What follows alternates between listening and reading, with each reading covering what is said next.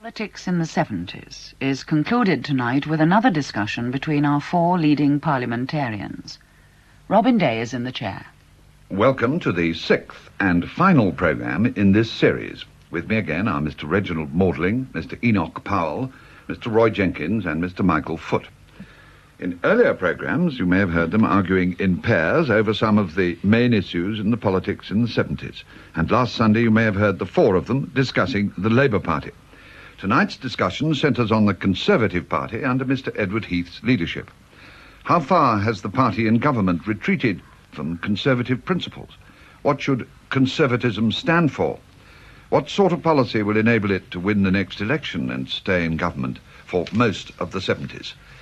May I start with you, Mr. Maudling? What do you think conservatism should stand for today? Of course, when you're speaking on behalf of a party in government, it's a little different from last week when we were discussing opposition policies, and one's got to concentrate on what the practical problems are. I think the things we've got to tackle in the immediate future, or continue to tackle, are, of course, Northern Ireland, which is a tragedy for everyone. The development of our influence within the European Economic Community, but basically, really, the problem is inflation and the incomes policy. As you know, I've said already in this series, I believe the government are now entirely on the right lines in this matter. It's an exceedingly difficult problem. It will take a very long time to find a final or lasting solution to these problems, but unless inflation can be tackled, and to do so does mean effectively tackling cost inflation, then I don't think any government of any party can hope to make a very great success of things. But before I get on to particular issues, I would like to ask you about what conservatism should stand for, because in your answer you haven't indicated any sort of philosophy, except perhaps that the conservative philosophy should be tackling problems as they arise in the most sensible way. Is that, in fact, conservative philosophy as you see it? Not all of it, but it's an important part of it. Not a bad idea to have a government that does tackle problems as they arise. You can't tackle problems that don't arise, and you shouldn't try to do so. But the basic philosophy of the Conservative Party, I think, is the one, well, exemplified by an organisation of which Enoch Powell and I are both members, called One Nation. And the basic philosophy of the party is that this is one nation, and the government should serve the interests of that one nation. Insofar as power is bound to swing between one party and another, and therefore there must be a distinction between the parties, I thought the Conservative Party should always put its emphasis, first of all, on individual rights and duties, and secondly, on the maximum degree of individual liberty within the context of the necessary order for a civilized society. And do you feel that the present government is moving away from some of those principles, in particular that of individual liberty, with its controls on inflation and so on? No, I certainly don't. I've always believed, I said this the first article I ever wrote about politics many, many years ago now, that you cannot have freedom without order. The purpose of order is to enhance liberty. And what I think the government are now doing is to pursue a policy using the necessary powers of government where that must be done in order to give to individuals realities of freedom. Does that strike you as a useful summary of what conservatism should stand for today, Mr. Powell? I'm sorry to have to say that I failed to recognize, or at any rate to vibrate to, nearly all of that. My fear is that the Conservative Party is being led to destruction. Not because it's stood on its head and reversed and even contradicted so much of what we were saying in opposition and professed at the last general election. Experience shows that quite a good deal of reversal of engines can take place without the vessel driving onto the rocks, at any rate at the immediately following election. But when the reversals relate to matters so vital to what that party is about, to what it has to say, and I think we were on the right lines last week when we all agreed that politics have to be about principles, whether we're trying to appeal to a segment of the public or to the whole nation. At any rate, we're trying to appeal with a statement of principles. Could you say what the principles are which you think are being betrayed or reversed? Well, I was going to. There is, first of all, the whole approach to the relationship between government and industry. The reversal of the principle that government is essentially a regulative force which lays out a framework within which private enterprise and industry operate, but not an interventionist force which says, don't do this, do that instead, which says heavy motor bicycles for export to the United States. That's what we want, not light motor bicycles by any chance.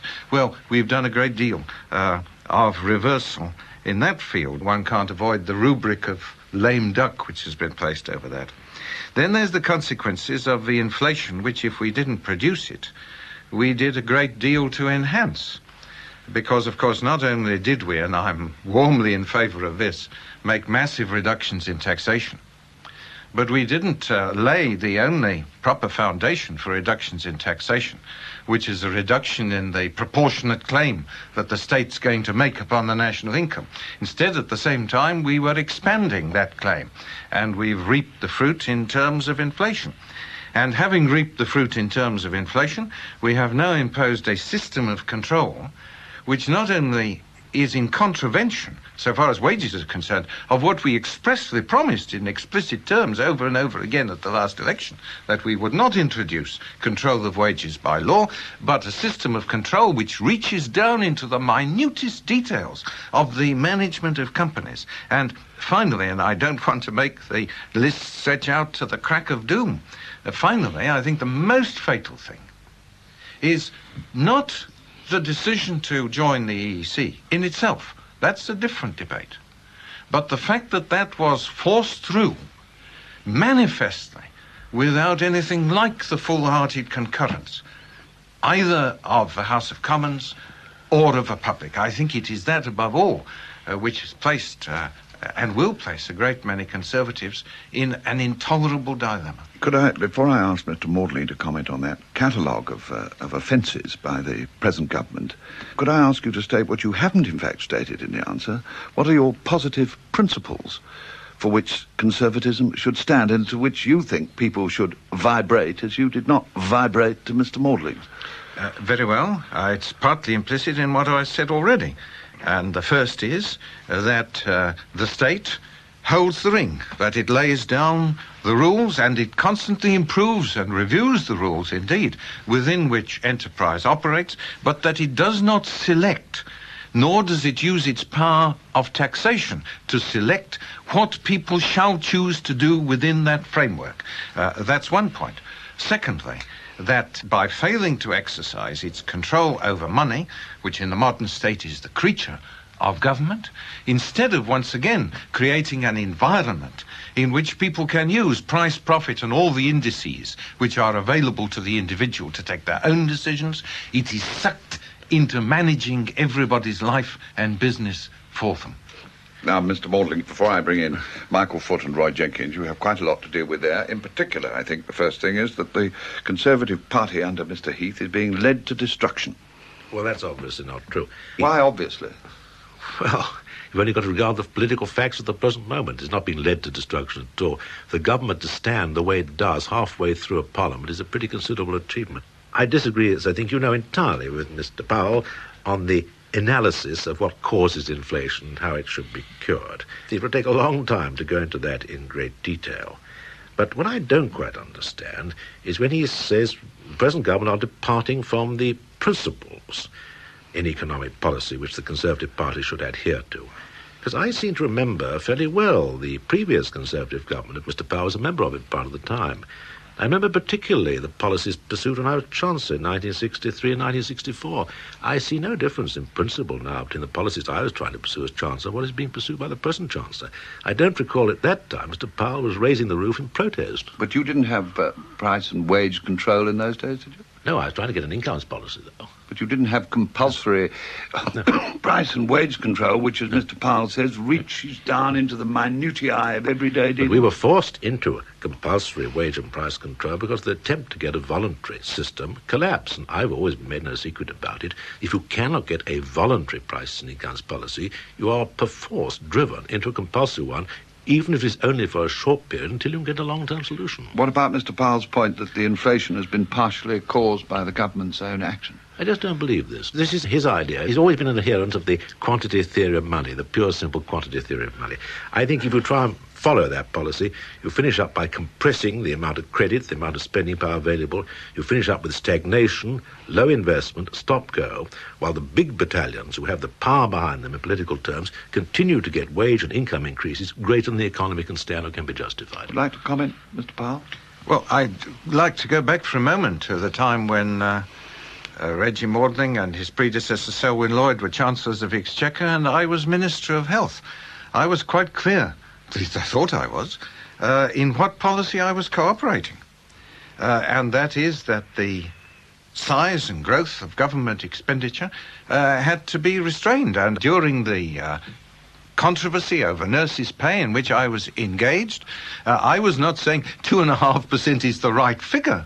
What I was saying is I am not going to go to the Chancellor of the Exchequer and say I want more money for increasing the number of nurses that I can recruit at a time when A, I don't happen to believe that is what the National Health Service wants most, and B, I recognise that the overriding requirement is control of the total quantum of expenditure. So there's no inconsistency there. Could I come back from the politics of the 60s, however interesting, to the politics of the 70s, and invite Michael Foot to say what has occurred to him as he's listened to this exchange?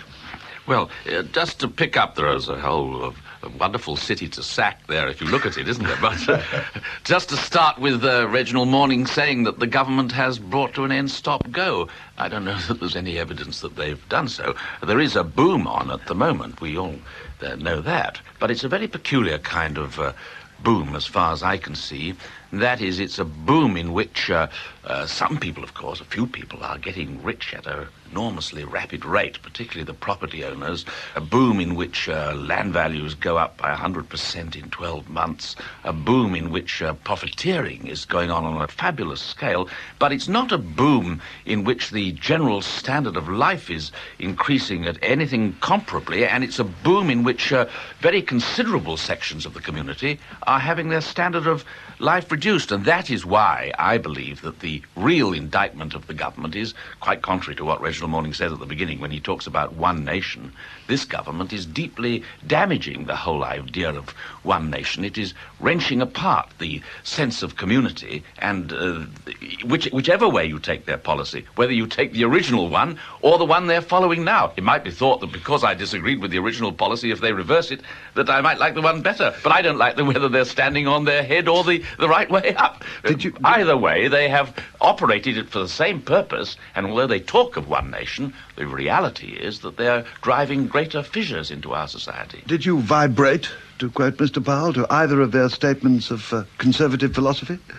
No, I thought that both of them were engaged in the business of trying to conceal what was the real purpose of the operation, and that is to keep the Conservative Party in being and in office. Of course, Sir Reginald Maudling expresses that more clearly. He says pragmatism run wild is what he described, and that has always been the purpose of the Conservative Party. They've been quite skillful at it over about 3 centuries of keeping in office and discovering the means by which they can do it, whilst at the same time furthering the interests of the class which they think is born to rule. And that's what they're up to. So, in other words, you prefer Mr. Powell's Toryism, because at least that is clear and not a sort of concealed power. He's at least got a touch of the old Disraeli idea, and that's better. That's where they got the one nation phrase from. But, of course, even with Disraeli, it was only a phrase.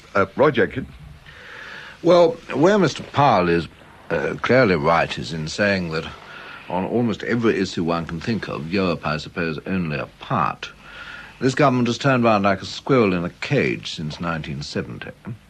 And that, I believe, has on the whole been a discreditable process so far as politics are concerned, and is one of the reasons for the very considerable disillusionment with politics that there is at the present time. Now, I differ sharply from him, because if I have to make a choice, I agree with Michael Foot to the extent it's a difficult choice, but on a number of issues, I slightly prefer the direction, the more sensible direction in which the government is now facing, and the very foolish direction in which it set out facing in 1970, and it's learnt a good deal from this. Now, Reggie Maudling, as I understand it, who's a great pragmatist in politics, really says all this doesn't matter very much. The important thing is never to raise an issue which isn't there, to deal with issues as they come up. I don't believe this myself. I think the problems of political leadership, the question of political leadership, often involves presenting issues which people don't necessarily want to have presented to them. I don't believe that you never pursue any policy other than that of trying to deal with something which you can't avoid dealing with. I don't believe in this Baldwin-esque politics, which I think is not an unfair description of it. But I also believe that there is a certain more fundamental danger about avoiding the politics of principle. And I think to some extent one's seeing what's happening in the United States at the moment. If you get people unrooted in any political philosophy, if you get them believing in power and the exercise of pragmatic power for its own sake, and President Nixon and his administration have exercised pragmatic power in a number of surprising and in some ways externally particular beneficial ways. But I think if you just believe in exercising power for its own sake in this way, then you do get the difficulty of having these rootless people, such as have emerged in the Watergate inquiry, without any base in principle or for standing for anything other than power for its own sake. Could I, first of all, say about Michael Foot, I think he's reputed to have said on one occasion in the past he never liked to allow the facts to obstruct his arguments. And this has been a very good example, because the boom he talks about, or that we call an expansion of our people, other inclinations, has led to a very large reduction in the unemployment about which he and his colleagues were complaining only a year ago. And so far as living standards are concerned, the simple fact is, as given by the Prime Minister a week or so ago in the House of Commons, that real living standards for the population at large in this country had been rising much more rapidly in the last 3 years than they were in the 6 years before. I agree there are a number of classes in the community still not benefiting to the full extent they should. That is a matter for social policy. And incidentally, the social policy of this government under Keith Joseph, I think, has been remarkably progressive. But let us at least base our arguments on some facts. At any rate, as for what Roy Jenkins has to say, what I said was I didn't believe in raising issues that are not there. I didn't say I didn't believe in raising issues that were there but were inconvenient or obscure. The point I had in mind was I think the public are sick and tired of party political battles for the sake of party political battles, and people who love raising issues that really are not real issues. If there is a disillusionment, I'm not so sure there is this great disillusionment with politics and Parliament. If there is a disillusion, I believe it comes more than anything else from the feeling in the public that we in Parliament are merely arguing for the sake of argument because we love arguing and love the sound of our own voices. Could we return to what we touched on already? Mr. Powell touched on it, namely, and this is perhaps the most important current application of a party's philosophy, namely how you deal with the problem of inflation. Mr. Powell, are you saying that all the apparatus of control and intervention which the government has set up in an attempt to deal with this is wrong and should be swept away? And if so, what would be your solution? It's perfectly futile and irrelevant because it is based, in my view, upon a false analysis of the causes of inflation. It's based upon the assumption that prices rise because people choose to put them up and therefore you must tell them not to, and that wages rise because, curiously, after years of sleep, apparently, trade union leaders suddenly decide to go for 10 or 15% when previously they were going for 2 or 3%. I find this analysis totally unintelligible. And for 15, 18 years, I have believed and stated, and I have acted upon it, arguably to my own detriment, that it is the manner in which modern government finances its operations, and incidentally, and this is a subject on which Reggie Maudling and I have strongly agreed over many years, the management of the currency externally, because I do believe a floating rate or a fixed rate have a good deal to do with this. It's complicated, but one must mention it for completeness. I believe that there lie the causes of inflation, and therefore lie the cures of inflation.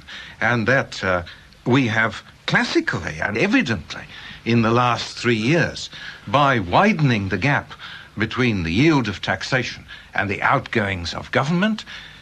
And if you listen to the present Chancellor of the Exchequer, you find him admitting this in many of the things which he says. We have provided the material for the rise in prices and the rise in wages, and we have then proceeded to blame for the consequences both the public at large and organised labour. Why do you say your cure, though, is necessarily more conservative than that which the government has attempted, bearing in mind that all governments, including conservative governments, have tried something on these lines since the war? Well, clearly it's not conservative to detect the true rather than the false cause of an economic phenomenon. That I'm not claiming, if it is a true rather than a false cause. Nevertheless, I will admit that there are many respects in which the monetary view of inflation, if I may use that single word, is congenial to the conservative view. For example, if, as is characteristic more of a socialist than of a conservative administration, the view of government is in favour of the expansion of government, of public expenditure, then it is likely that they will be tempted to take the risk of financing that in part by inflation, by creating money and thus easing the transition towards an ever higher participation of the state in the use of the resources of the country. And secondly, of course, if you take the view, if you're driven to take the view, which I'm not, that inflation is caused by the individual decisions of people, what to charge for their goods, what wages to agree upon with their employers, then a system of control follows, which means that as government is controlling prices, government in fact is controlling in detail the whole economy. And that's what we're going to find as we endeavour to work out stage 3. The corporate state, in your view, would that be? I have been guilty of using that expression in this context in its cleanest and most academic sense. There we have the essence of the argument, Mr. Powell, Mr. Maudling. Yes, I think the trouble with Mr. Powell's argument is he believes there is such a thing as a free market in goods, services and labour. There's nothing, of course, of the kind in modern conditions, certainly so far as the supply of labour is concerned. When there was a freer market before the last war, which is more, I think, in tune with Mr. Powell's economic thoughts, then, of course, you remember the enormous booms and slumps and the massive unemployment that took place, and this country is not prepared to go back to that. Even if it were possible to go back to a so-called free market, people would not want to do so. And the market is not free, very largely because of the power of organised labour, which has become in recent years much more conscious, exercised, I think, in the main responsibly, not always, main responsibly, but is now much more conscious. And it is clearly within the power of organised labour, particularly in vital industries, to insist on large increases in incomes, which are so large they must inevitably put up prices and therefore further the movement of inflation. Mr. Powell's solution is say, oh, well, the only thing you need to do is cut down the money supply. I've never said cut down the money supply. Or cut down government expenditure. No, I have never said cut down the money supply. What I have said is ensure that it does not increase faster than production increases. Yes. We should cut the rate of increase at the stroke. Yes, I'm not in favour of deflation and never have been. But surely deflation and inflation are opposite sides of the same coin. You can't have inflation. There's no such thing as a state of inflation. If you reduce the amount of money people have to spend, whether in public or in private... I have talked about reducing the amount of money. If you reduce the rate at which the money supply advances... It's increased, yes. That's the opposite. Look, if you try and proceed by making sure that people have less money to spend than otherwise they would spend, then there will be less consumption, less investment, more unemployment. This is the classical way which is thought to be effective for containing prices and inflation, namely through unemployment, deflation and cutting back on the expansion of the economy. It's been shown time and time again to be a total failure, and in modern conditions had no chance. Mr. Powell? Well, I think that point of view would qualify the person who puts it forward for consideration for membership of some branch of a social democratic party. I simply can't recognize the demonology of the 1930s. In my view, one of the major causes of the slump of the 1930s was the handling by governments of money. Was the fact that the way in which they handled it actually cut down the supply of money and enforced the consequences which follow from that. But exactly, that's what I'm saying. No, I have never advocated that. Reggie Maudling says that I propose that people should have a lesser increase in money to spend than they otherwise would have. But they always have a lesser increase in money to spend than they otherwise would have. The sky's the limit if you're in the business of manufacturing money. I simply say that as the state is capable of controlling broadly the rate at which spending power increases, it must do so as to keep the advance of spending power broadly in step with the advance of production. Now, could I ask another former Chancellor, in addition to Mr. Maudling, Roy Jenkins, to give his thoughts on the exchanges he's just heard? I think Reggie Maudling has too little philosophy. Enoch Powell has too much. I think he erects, as I've often heard him do before and done with great skill, he erects a logical house. Who is this, Mr. Maudling or Mr. Powell. Nobody's ever accused Reginald Maudling of doing that. He erects a logical house which is made out of gossamer in some way and has no relationship with the real world at all, though it's internally consistent, once you accept the false premises on which it's constructed. And what I find remarkable when I listen to Enoch Powell arguing about economic facts is we never hear any illustration at all. He says inflation depends to some extent on the proportion of resources preempted by the public sector. He never says, look at this country and that country which has rather less resources so preempted and has rather less inflation.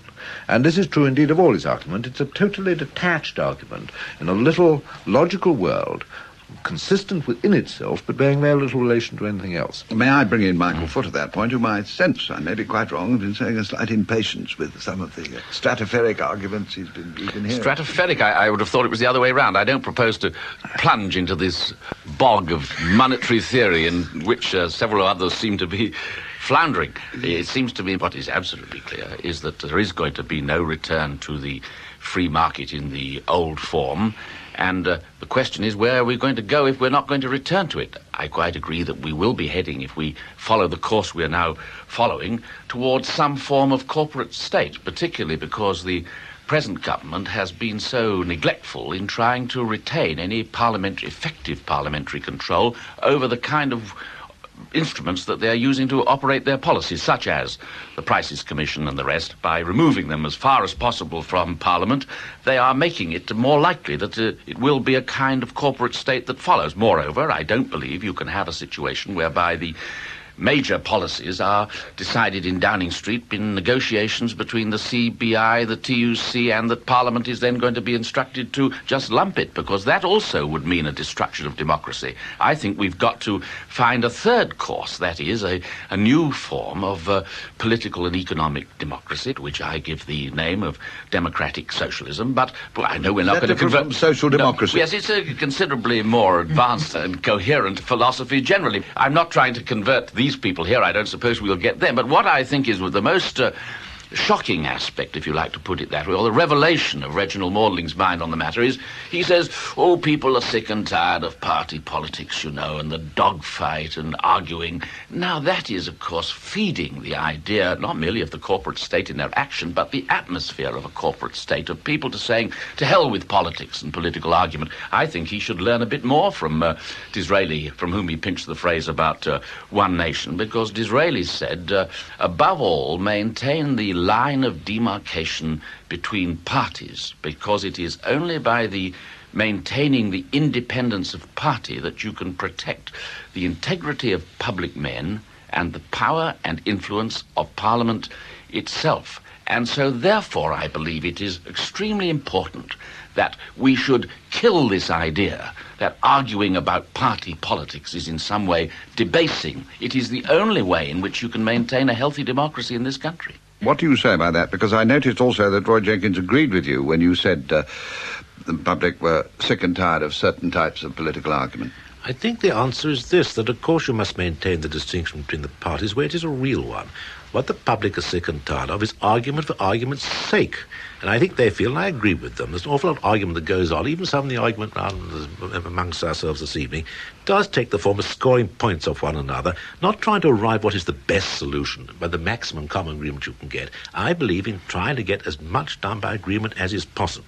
That is why I believe in the economic field the government are right to try and proceed with the agreement as far as they can get it of unions and employers. Because the only alternative to agreement is conflict. I do not myself believe that conflict is normally constructive. I do not believe in conflict unless conflict is necessary. Conflict for its own sake, I think, is a great mistake. You stand for what is called, for convenience, the consensus approach to politics. Well, that phrase, like the corporate state, I don't like these phrases, but if you mean Do I think it's common sense to agree with other people rather than fight them? The answer is yes. I don't want to lose a very important point made by Enoch Powell earlier in the course of his diatribe against where the Conservative Party was going wrong at the beginning of the programme, and that was, he said, in not merely in taking us into the common market, but in taking it in by a procedure which, and I summarise, not quote, contemptuous of the democratic process.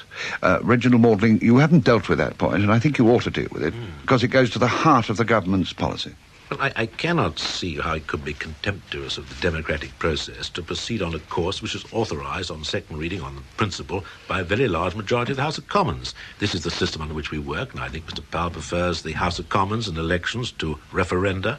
The House of Commons decided, and a very major decision, of course, it was, that we should proceed to join the European community. This seems to me wholly democratic. At the time of the election, the issue of joining or not, arguably unavoidably, was withheld from the electorate. They were told, and the vast majority of candidates were very emphatic in telling their electors of both parties, you are not voting on the principle of entering the common market or not. You're not being asked that. That will come later. But at that time, and in the words of a leader of a Conservative party, it was perfectly clear that this was regarded as a step which was only imaginable with the full-hearted consent of Parliament and people, the famous words which rightly have never been disavowed. Then when the negotiations were concluded, and when following the negotiations the entry was to be contrived on particular terms which had a specific effect upon Parliament, then the bill which embodied it was driven through Parliament by the strongest and final threat which is in the hands of any Prime Minister, namely to dissolve, and by the use of the guillotine in the House of Commons, and the public were informed that it didn't mean that they were to have a voice in it at all. The voice had been given by the House of Commons, apparently. That's the point, Mr. Maudling. Now, could you deal with those points? Yes, certainly. I don't accept Mr. Powell's interpretation at all. At the election, we made it quite clear why we were not committed to join the community on any terms. We were going to negotiate with the purpose and intention of joining the community if we thought the terms were right. We thought the terms were right. It was then the duty of the government to put its choice, its policy to the House of Commons. And the government, having made up its mind on a matter of fundamental principle, must say, if it's defeated, of course we dissolve. The government could not have continued as a government if defeated in the House of Commons in a matter of such fundamental importance. Would you say that the democracy of the decision was enhanced by the fact that the majority was not simply a government majority, but reinforced by a substantial number of opposition members, including Mr. Roy Jenkins? I don't know. It's hard to say. I believe myself the democratic system means the majority in the House of Commons, and bringing the fact that some of them were from the other side of the House, well, that's an advantage, certainly, but I don't think it's a decisive change. And what about the way it was forced through the House of Commons? Forced through? Well, it was that's carried what Mr. through. Powell said. Well, I know he uses a pejorative term. It was put through by the government, because when a government has made a decision of what is right in the national interest, in their view, it is their duty to see it is carried through the House of Commons in the normal constitutional way, or put themselves at risk if they're beaten. Is it Reggie Maudling's view that this sort of decision, which of course must ultimately be put into effect by Parliament, a decision which fundamentally and in the end irreversibly alters the status of this country as a nation, and I think whatever our emphasis are, we would agree on that, is one which should be achieved in the way that so far it has been? Yes. Either way, the decision is fundamental, not necessarily irretrievable, as Jenkins said, I think, last week. Either way, it is fundamental. The government's job, when faced with a fundamental choice, must be to put the policy it thinks the right one to the House of Commons and get either its support or its rejection. Can I invite Michael Foot and Roy Jenkins to give a brief comment on that argument? Michael Foot. Well, just on the question of the guillotine, let me give one or two practical examples of what forcing it through the House of Commons in that manner involved. It meant that we had an entirely truncated debate of about an hour and a half as to whether particular questions of food prices could be only operated if the House of Commons had given an affirmative approval of it. Or it said we must cut and curtail the debate as to whether members of Parliament should be sent to this Assembly in Parliament, which raises an absolutely first-class question of the relationship between our Parliament and another Parliament. But there are hundreds of such examples of how we sought to retain some powers for the House of Commons, and they were swept away by the guillotine agreed by the Tories and the Liberals, denying us the right to debate this matter fully. And as for what was said at the election, it wasn't merely that the matter didn't crop up. What was sought by Heath at the election was to keep the issue out of the election. That was the meaning of the word. We asked for the right to negotiate, no more, no less. That is to say, we ask you at this election to give us the power to negotiate, and thereafter, if we think the terms are suitable, to take you into the common market. That would have been a fair statement. That is not the statement that was made in the Conservative manifesto, in the election address of Heath or Maudling or any of them. They specifically used words designed to keep the issue out of the last election, and also the word saying full-hearted consent for the British people. That was designed to say, of course, we won't take you in without your full-hearted consent. That also was designed to indicate to the British people that they would have another chance after the 1970 election to do it. And from our discussion last week, Reginald Maudling agrees that that was the very last chance that the British people ever had to say a word on this subject. Can I just, some of our listeners maybe find difficulty in recollecting the precise atmosphere of the 1970 election, but of course the Labour government at that time was already negotiating for entry and had started negotiating. And why, therefore, without commenting on what you say about what Mr. Heath was doing, why, therefore, should it have been an election issue? The reason why Heath wanted to keep it out of the election was because he knew perfectly well it was very unpopular with the British people. Not quite as unpopular, maybe, as it is now after we've had several months of it, but he wanted to keep it out because he wanted to get votes. Roy Jenkins. The plain fact is that the present government, Mr. Heath and the present government, did do a bit of pussyfooting on this issue at the time of the 1970 election, and to that extent the Prime Minister has been vulnerable and has had certain difficult words to explain away, though of course there was at the time of the election a pretty clear Labour Party commitment too. However, what is undoubtedly the case is that there was in the present Parliament a substantial majority, a big majority on the vote of principle, for going in. And as those who are so far opposed to going in make such a great deal about the independent sovereignty of an untrammelled Parliament, I don't think they can easily laugh that away when it becomes rather inconvenient from their point of view. But quite honestly, if I may go on with this point, I've had a rather long period of silence. We are now unusual, but striking. More striking for their reason. Gentlemen, let us keep it on a high level. We are now nearly at the end of a long series of programmes extending over this summer about the politics of the 70s. And I'm bound to say I rather hoped, and I think to some extent this has been true, that in discussing the politics of the 70s, we were going to discuss the politics of the middle and the late 70s, and not all the time discuss the politics of 1970, 1971, 1972. I'd rather like to look forward a little more rather than look back, certainly at the end and the concluding part of this programme. Well, we were in fact discussing the philosophy of the Conservative Party and how what this should stand for in the 70s, and of course it is up to those who want to define it as they see it. In the final few minutes of our programme, may I ask you this? The end of our programme last Sunday, I asked Michael Foot and Roy Jenkins, indeed all of you, what they thought of the way Harold Wilson was leading the Labour Party.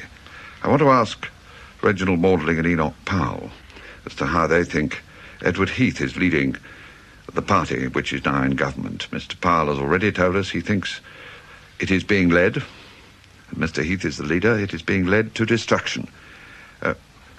What do you think of Mr. Heath as leader of the party, Mr. Powell? Well, that's largely implicit in the words which you've just repeated. He's not leading it to destruction out of levity or out of dishonesty or out of any mean motivation. But he is leading it to destruction because I believe he has never seen either politics or the Conservative Party in the terms of principles such that his present courses of government are a reversal and indeed a destruction of those principles. As we said last week, there's an immense range of personalities, and I think the personality of the present Prime Minister is one in which, even as compared with an acknowledged pragmatist like Reggie Maudling, pragmatism in the sense of what do we do now isolating this problem from the total context and background is exceptionally strong. Did you follow all that, Mr. Maudling, and what do you say about A it? little complex. I really cannot accept that because Mr. Heath is leading the Conservative Party in government in ways of which Mr. Powell disapproves, he's necessarily leading it to destruction. I personally myself take exactly the opposite view. I think I've served under 5 Conservative Prime Ministers. I've known none with greater strength of character, greater determination to lead the government in the way which he thinks is right for the interest of the people of this country. That's a powerful tribute from a man who stood for the leadership against Mr. Heath. What is your response to that, Mr. Powell? I wouldn't dispute that, and it's entirely consistent with what I said. That he is a man of great character and determination. That's quite consistent with what he knows. Entirely. I have no suggestion, it's never entered my mind, that the Prime Minister has persuaded a course of action which he did not believe to be the right one and in the national interest. Therefore you have a great respect for him. But of course, I think there is a great mutual respect and fear. Why do you fear Mr. Heath? That's perhaps one-sided, rather. You think he fears you? Yes. Why? Because I represent something in politics which is so foreign to his comprehension and to his scale of things and his picture of politics and of the world. What do you think that something is that you represent that he feared? Imagination. Mr. Maudling. Well, I've never known Mr. Heath be scared of anything or anyone. I don't think for a moment he's scared either of Mr. Powell or of his ideas. I think the only thing he might fear, as all of us I hope would fear, that we might, by some error or some failing on our own part, fail to do all that we might do for our country. He might fear that Mr. Powell might give his support to the Labour Party at the next election, don't you think? I don't think so. I'm sorry to have kept Roy Jenkins and Michael Foot out of this for some time. As you see, I got slightly fascinated by Mr. Powell's views at that point. Well, we're all fascinated by it. I think Heath is leading the Conservative Party to destruction, and I think it's the best thing that can be said for him. I think he's got the same narrow self-righteousness, the same resolute obstinacy as Neville Chamberlain. I agree that the quality he most lacks is imagination, and he reveals that most in his utter misunderstanding of what the British people think and how they feel and how they look at things. I don't believe he has any kinship or sympathy with their feeling, and I believe that is the fact which is going to lead to his electoral defeat as well as the Conservatives. He did have enough understanding to win the last election. He's a very good chief whip, but once a chief whip, always a chief whip, and it's very dangerous to have as a prime minister at such a critical moment in history a man who thinks in terms of a chief whip and whose imagination is so stunted by having spent his time, for example, he was the chief whip at Suez, and he saw how the Conservative Party can be manipulated then, and he thinks they can be manipulated now. That's a very dangerous state of affairs. Roy Jenkins already rebuked me for going back into too early in the 70s. I don't want to go back into the 50s. Your comment on Mr. Heath, finally, Mr. Jenkins. Well, I've listened fascinated to Mr. Maudling attributing qualities to Mr. Heath, Mr. Powell attributing qualities to Mr. Powell, and the clash of view between these two and Mr. Foot's comment about it. I think Heath has deficiencies. I think he leads the country in the wrong direction in a number of important ways. I think Mr. Powell would lead it in a still more wrong direction. I think Mr. Heath has certain gifts of determination, but I disagree with him quite profoundly on a number of matters of policy. But I think that in order to turn the country in a different direction, one has not merely to abuse Mr. Heath either as an individual or as a representative of something dark and reactionary, but does have to try and show in terms which are persuasive to the people as a whole what alternative approach to their needs and to their political desires one can make at the present time. And I hope very much that we in the Labour Party can do this over the coming year. Do you think that the lack of imagination with which both Mr. Powell and Mr. Foot charge Mr. Heath is a fair charge that you would go along with, or would you put it differently? I think he has a certain flatness of personality which can be equated with a lack of imagination. But although I disagree with him profoundly on a great number of issues, I don't think he is obsessed by the trivial, which is what I regard as the greatest sign of a lack of imagination. I think he tries to see what are the important issues and often arrives at a wrong decision about them. But I don't think he mistakes trivial issues for big issues. Would you like to comment finally, Mr. Maudling? Only to say I think he's a very fine Prime Minister and will continue to be one for a long time. Well, there we must end this discussion. Thank you, Enoch Powell, Reginald Maudling, Roy Jenkins and Michael Foot. And that concludes this series on politics in the 70s. This is Robin Day saying good night.